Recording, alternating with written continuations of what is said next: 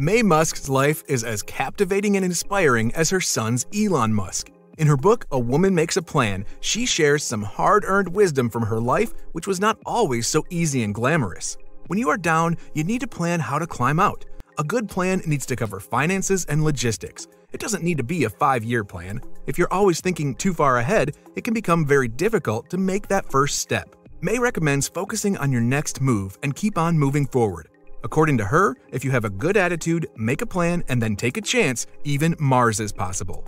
Be kind to others, show respect and interest in them, smile and be upbeat.